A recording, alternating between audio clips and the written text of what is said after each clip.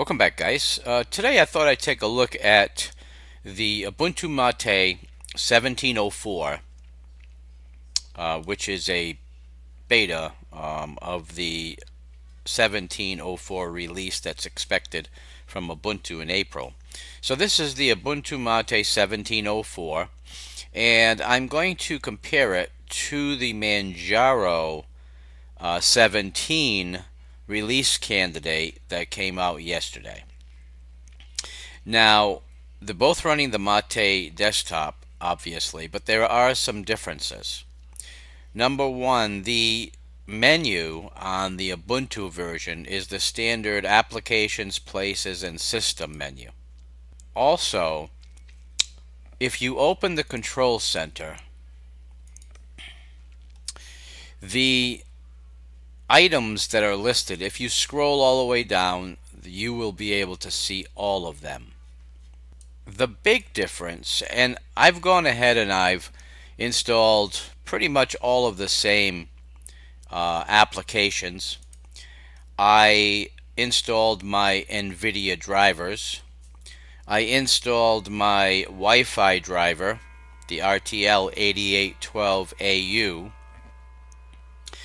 and everything is as close to apples as I am able to do, considering that Ubuntu Mate obviously is Ubuntu, or Arch is the operating system for the Manjaro Mate.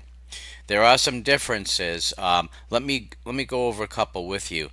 When I installed Ubuntu Mate, I was very careful to install Ubuntu restricted extras, all of the various codecs that you're able to install manually within Ubuntu Mate. And I installed the Fienza icons.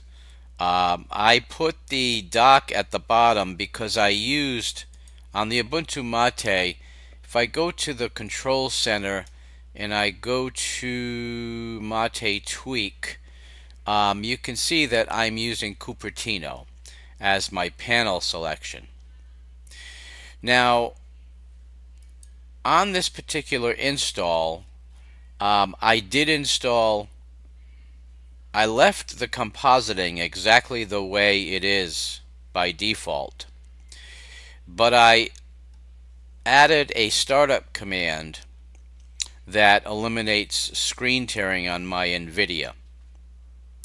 I did the same thing on the Manjaro Mate, and screen tearing is non-existent.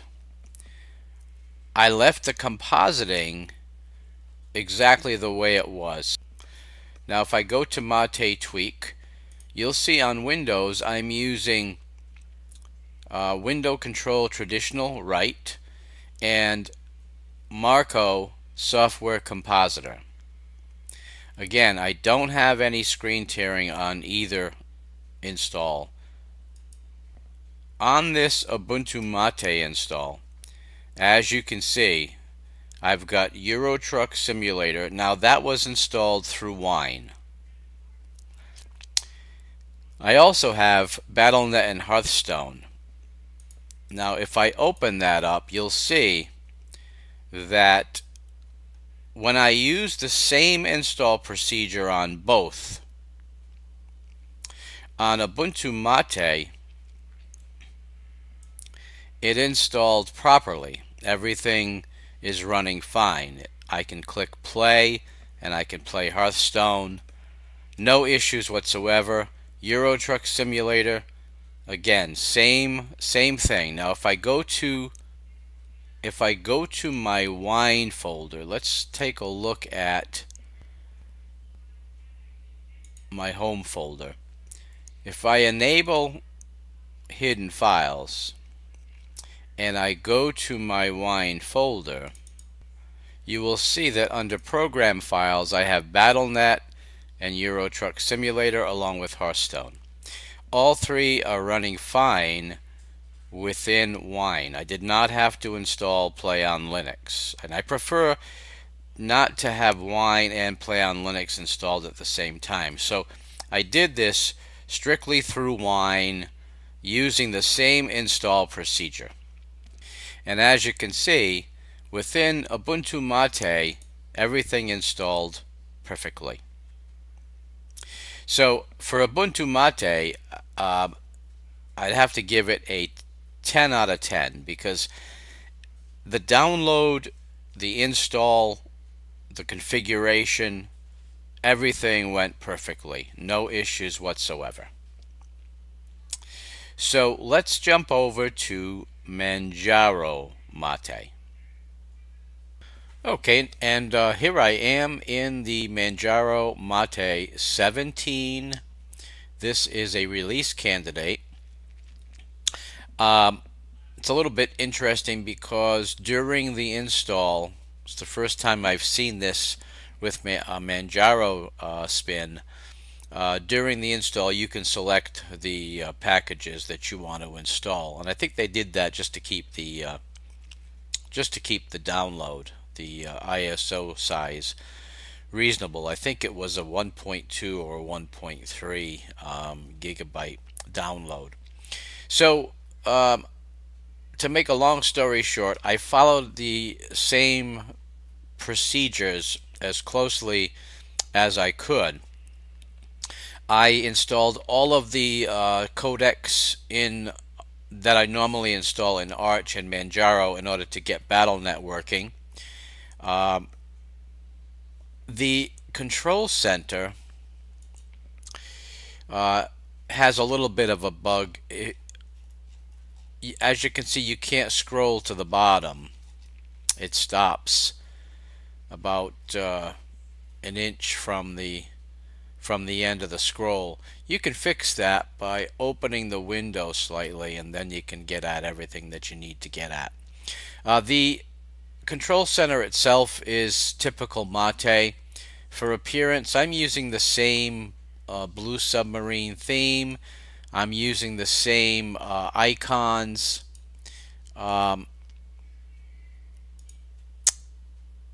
You can see I'm using the Faenza ambiance. So I'm trying to keep it as close to apples as I can. But again, that little bit of a glitch in the menu, I'm sure they'll get that resolved. Now, the codecs, they're not apples to apples because it's Ubuntu versus Manjaro, but I tried to stay along the same lines, and I followed the normal install procedure for all of the codecs or video audio applications that I normally do. So if you go through the menu, you would see that I have pretty much the same basic audio video applications, and again I follow the same BattleNet install procedures as I normally do.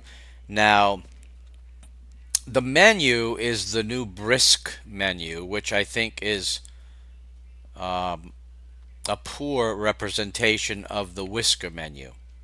So I'm not a big fan of it. If I were keeping Manjaro Mate, I would replace it with the same menu that Ubuntu Mate uses. I much prefer that.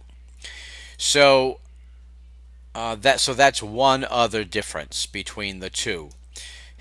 Now I installed the same version of Wine, the exact same version of Wine.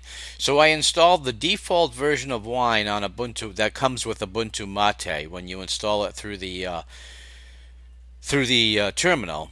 And for Manjaro, because they have later packages available, I had to roll it back to the same version of Wine. And so it was version 2.0 release candidate 6. That's what I'm using on both of them. If I open up Wine config, you will see that I'm using 2.0 release candidate 6. The libraries are all the same. It's set to Windows XP. So that's as close to apples as I can get. Now, Euro Truck Simulator is running perfectly through Wine. But Not so with Battle.net. As you can see, with Battle.net, I try to log in, it will not log in. If I continue offline, it will let me download the Hearthstone application, but it will not let me log in to use it. So I could go ahead and install, but as soon as I click on Go Online and I enter my password, it will not. As you can see, it times out, says I can try again in 60 seconds. It counts down. When I try again, it won't let me sign in. So normally, when I install Manjaro XFCE, and the stable version, and I try to install Battle.net, it normally works. I'll give them, Manjaro, the benefit of the doubt on this one because, again, it is a release candidate, and so there may be some files missing. I try to install everything that I normally install, but if there's anything that is missing on the that's oblivious to me, I'm obviously not going to be able to install it. Needless to say, Battle.net is not working.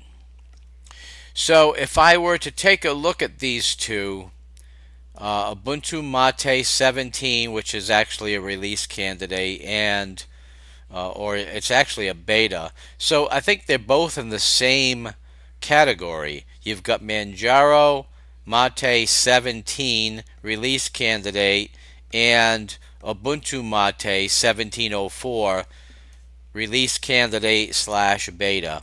I would have to give the edge to Ubuntu Mate. Again, everything just works. I did not have to struggle to get Battle.net working. I just followed my normal procedures and I was good to go.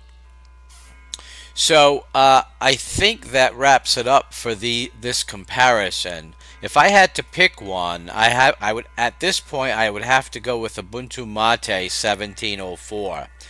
That one, everything just works right out of the box. I also prefer the menu that they have, the standard Mate menu versus the Brisk menu. Now, if you like the Brisk menu, you can install it within Ubuntu Mate. It may even be pre-installed. I think it is pre-installed. It's just a matter of configuring it that way.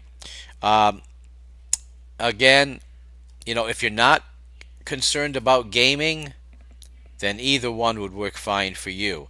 I think most people coming from Windows over to Linux, they are going to be concerned about gaming.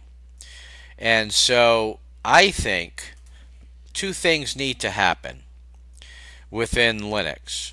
Number one is standard distributions need to pay more attention to gaming. That can't be addressed by putting out a gaming edition because it just doesn't work for the average user. But the average Linux distribution needs to address gaming if they want to attract more people coming from Windows. And the other thing that needs to happen is Battle.net or Blizzard needs to begin to pay attention to the Linux user. Linux users have invested money just like every other user. I mean, if they're coming from Windows, they may already be Blizzard customers. They may already be Hearthstone or World of Warcraft, Diablo, any of the other Blizzard games. They may already be customers. And so if they're going to make the move over to Linux, if they're fed up with Microsoft, they're going to move to Linux anyway. I think it's in Blizzard's best interest to address that and start catering a little bit to the Linux user, because it's in their best interest, because they're going to retain customers. Makes absolutely no sense to me for Blizzard to continue to ignore Linux as a viable customer base. So guys, that is my little bit of a rant or soapbox. I feel strongly about Linux, and I think Linux is going to be held back. Growth will be inhibited until gaming is addressed by not only the Linux community, but by the gaming community. So guys, thank you very much for stopping by the channel today. Please rate, comment, and subscribe, and I will see you soon. Take care.